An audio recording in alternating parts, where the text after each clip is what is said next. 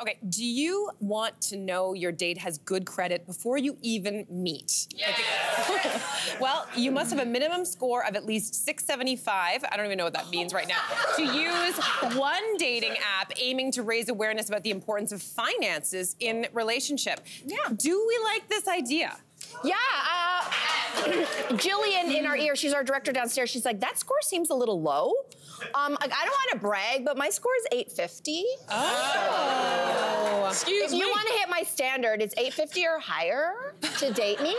And that means, I don't even know what the top score is. Someone Google it. But anyway, no, you know why I like this idea? Because money is such a huge stressor in most relationships, right? And it's not even about how much money, it's money mismanagement.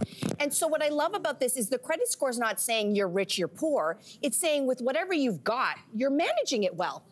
And I think if you can get that out of the way in a relationship, I think that's great. You know, that's why millionaires who win lotteries, you know, they're broke within 2 years. Yeah, 7. It's not about, oh, you won $10 million.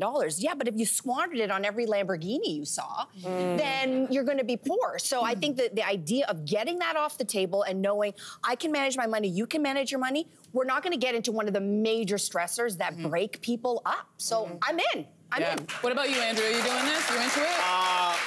I'm not into it because how long does it take? What's the over-under on someone faking their credit score, meeting someone with substantial wealth and being catfish? Like 2 weeks, right? Yeah. Also, I'm not an app person. I met my wife the old-fashioned way at the club. Yes. And so, So yes. So what happened to going to a club and wait until Hot and Her played and looking around? You're like, you?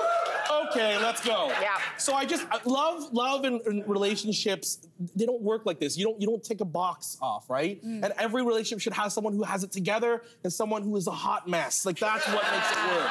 Okay. Wait, I want to hear from the single person though. The person who's dating. I shouldn't say like I don't know where you're don't know at. what situation I don't know your situation. That's right. Here's the deal. First of all, this is not new. Actually, people were on regular dating apps. They were putting in their dating profile like I like to play tennis. I'm an Aquarius, and here's my credit score. But this actually started last year. It's actually a Black-owned and Black-founded app.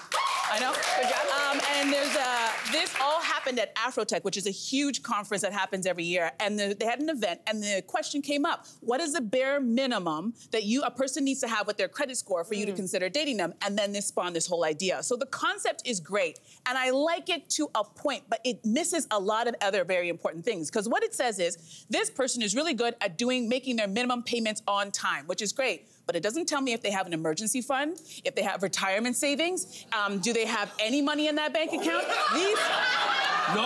You're dating on another level. Right? And here's the deal. And if say I'm an executive, I'm on this app and I make $450,000 and I have a great credit score. That's good. And I meet somebody else, but they make $46,000 a year, and they have a good credit score. We are still not compatible in a lot of ways. If I want to move forward and buy a house, have children with this person, I'm going to manage your $400,000 really well. Yeah, by spending it all. So it's a great idea, but there's so many other things. But, you know, as you said, money is a very tricky conversation. It's hard, especially in the honeymoon phase when you guys are making out. Like, how do you go, so, what's your credit score? Like, it's such a weird conversation to have.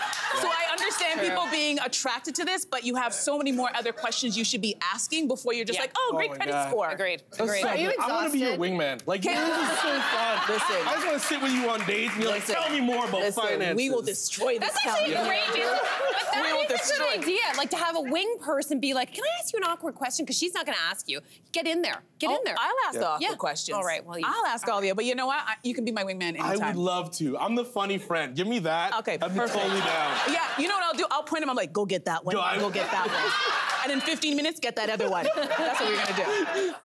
Hey there, what did you think? Drop your comments below and join the conversation. And don't forget to like and subscribe so you can find more on everything from food and fashion to pop culture and current events. See you soon.